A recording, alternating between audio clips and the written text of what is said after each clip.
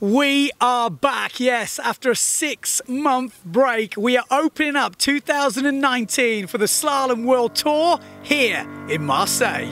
One shot, now the future is yours, go! Yeah, it's one shot, now the future is yours, go! Yeah, it's one shot, now the future is yours, go!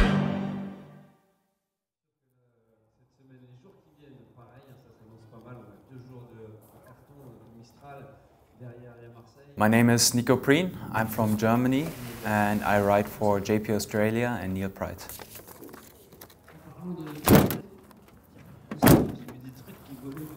So it's the first day of the PWA here in France and it's a registration day, meaning that everybody's coming here now and putting up their names and letting people know that they're here to compete. And we're putting in the serial numbers of the boards and registering our equipment because it's the first competition of the year.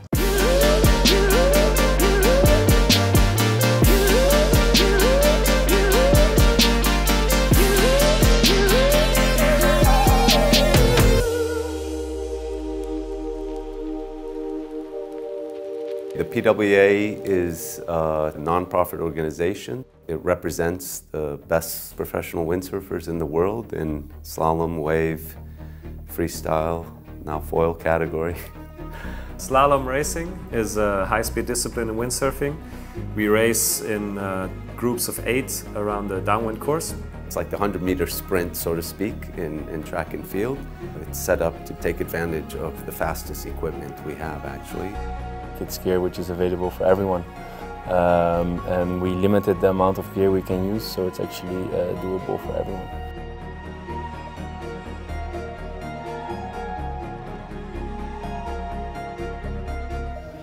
Okay, so we just had the skippers meeting and we've just been advised of all the things that are going to happen now and the next days. For example, we're right next to an airport and they told us to not go in that area where the planes are landing. Before you go on the water, please find those yellow sticks and make a mental note that you don't pass them.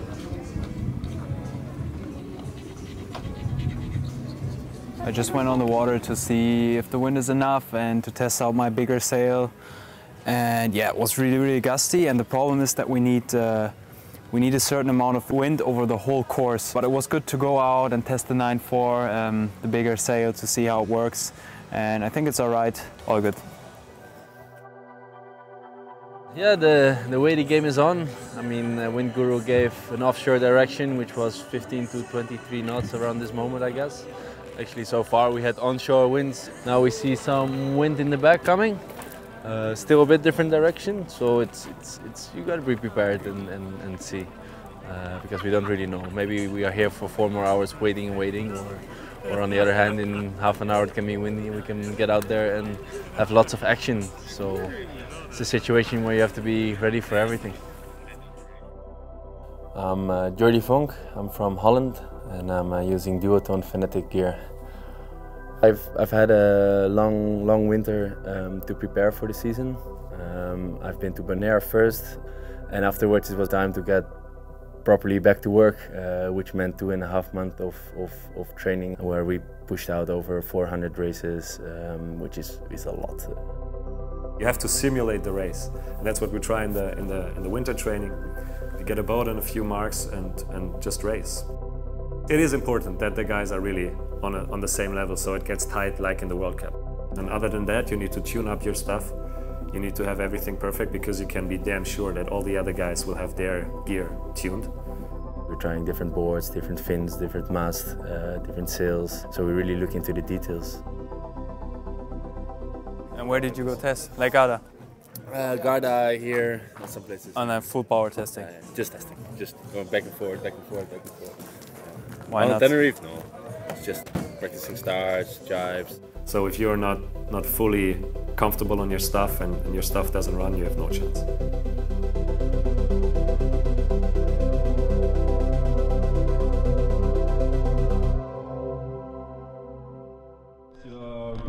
Il y a des gens un petit peu que tu admires, qui sont des modèles, tu serais capable d'aller leur demander un autographe ou d'aller faire des selfies avec eux? Bah oui, bien sûr, Antoine Albo. Sitting on the beach and waiting, you know, on those 15 minutes announcement is extremely stressful for all the riders, you know. I mean, I get the side from the race committee that they don't want to waste any wind, and that's also in my interest. It gets a bit exhausting when it goes long hours, but I mean, when the conditions are on the edge, I can totally understand it and I'm fine with it. So we've been on the water for the whole afternoon, checking the conditions. The wind has basically been teasing us the whole day. And now at 5 o'clock, the wind finally decided to completely drop. But there's a promising forecast for the next couple of days, and hopefully we get some serious sailing done then. I have to admit, I'm surprised about today. When that gust came through, I thought... Now it's on, right? Yeah. I've seen in France it shut off like that. Normally when it comes through, it's on. They were saying 10 to 20 knots, but that's so huge range. I think the gust was bigger, man. Bigger and the lows were lower, probably. Yeah. The wind was sometimes good enough, sometimes not. Shifty. Gusty, so it was not really suitable for World Cup. But tomorrow looks like it's really on, so it should be good. It's not a fun thing, you know. It's not what we love from our sport. But we faced it before, and it's part of the game. We know sometimes it's amazing. You can go sailing every day. There's action guaranteed, and we have some events like this. It's sadly it is like that.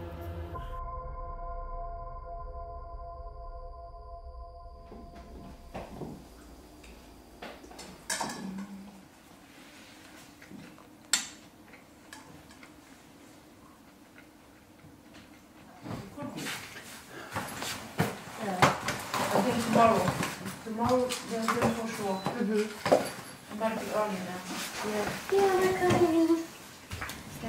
Yeah.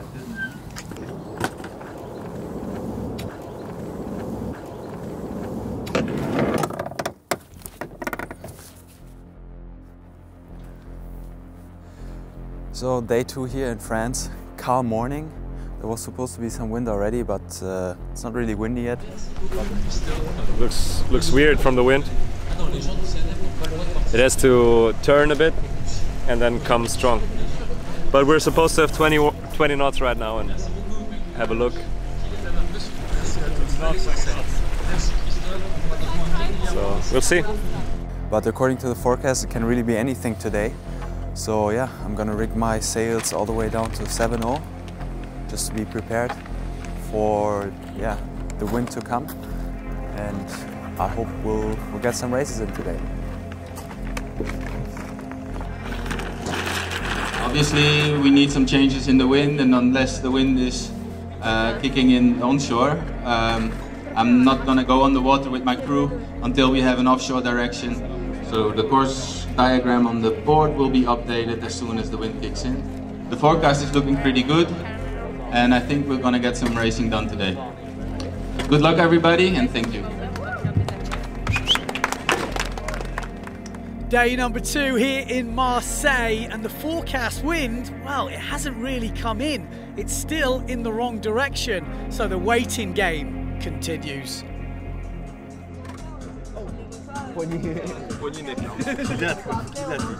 Delphine est appelée pour la Croix-Rouge. Delphine est appelée pour la Croix-Rouge. On n'a pas le droit de le dire, on l'avait dit. What? Man, at some point he's going to make the ball from below into the rim. So you lost it? Yeah. Follow through. Follow. You need the spirit fingers. Like. Est-ce que tous les ingrédients... Boom! Tutti! I'm Sebastian Kördel. I'm 28 years old, and I'm a World Cup rider on Starboard and Gastro.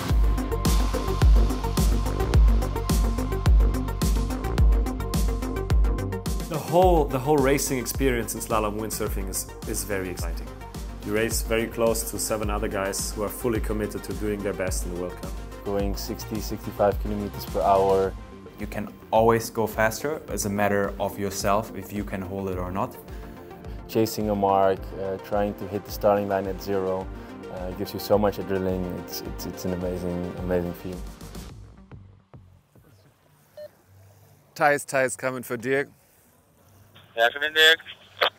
Yeah, the usual question. What's the next announcement?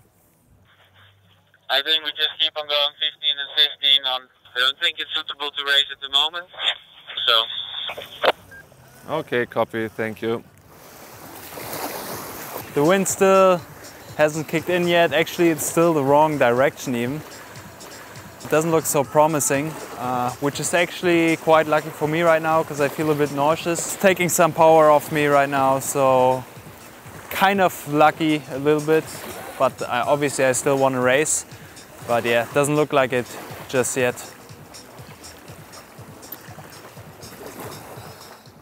Well, it's part of our racing. It's part of our reality in windsurfing. It doesn't happen so often anymore, but it's still part of it, you know. I mean, I come to the events to race, and I never hope for the wind to die. I mean, we live off the show we take to the water, and if there's no wind, there's no show. Some people say that it's going to drop and then come back. I will see what we get. The forecast was amazing for yesterday and today. The forecast. In an event like this, you know in a way that you need to focus much more on this one race, you know, and less on like an overall average many races, you know. You know that you need to hit it, so it's a different way of focus, but it's nevertheless it's part of our competitions, and you need to be ready also for this. So now the wind changed the direction, and now it's coming strong like forecasted. So we hope to get racing soon. But looks good, looks good. And the first event of the year, it's especially interesting to be part of. Everybody gets together after a whole winter of training and nobody really knows where they're at, what are the speeds in relation to the others. That's the first time when everybody's on 100%, nobody's holding back. It's a really important event because you want to start good, having a good result in the bag, and then, you know, in worst case, rely on that result. It seems to increase a lot now. Hopefully we're going to race. Still don't feel so well with my stomach, that's a bit upset, but I want to race, so let's do it. Day number 2 here in Marseille, and it looks like we're finally going to see some action. Yes, the forecast wind has kicked in and everyone is about to hit the water. Clear, fertig. 2:27, halb 3. So when the race director announces that we're going to start in 15 minutes, I just, you know, get in the zone of preparing my gear and making sure I have everything ready in case I have to get back. I think the worst thing you can do is kind of rush around, quickly rigging your stuff. Where's my this, where's my that? I think that doesn't do a good mental preparation for getting on the water. I just try to rely on everything I trained for in the winter. I try to remember all the training races I've done so that everything comes together, and then hopefully, you know, I'll nail the start. It's a reaching start, but it's incredibly tactical also. Getting it dialed down in the start, that you hit the starting line at 0 with full speed is a very tricky situation. You really need to sharpen your focus. Everything needs to be on point. It's perhaps the most critical part of the race, actually, and sometimes the race is won or lost right there.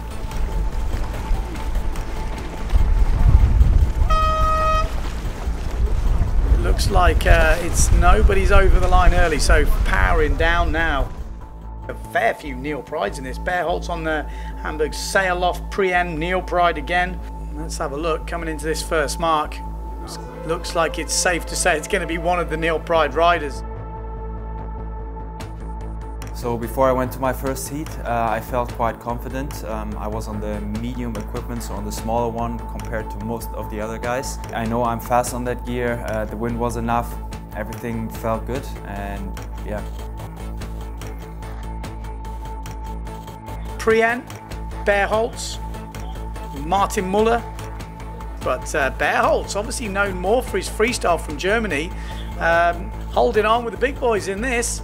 Out in front though, Nico Prien. Anyone seen his vlogging? He's been doing a fair bit of vlogging recently. He's got a YouTube channel. There we go. Prien, Berholtz, Martin Muller. That's the top three. Was that the end already? Yeah, it must. No. I was going to say, we just got a shot of someone sailing back in. But what has happened there?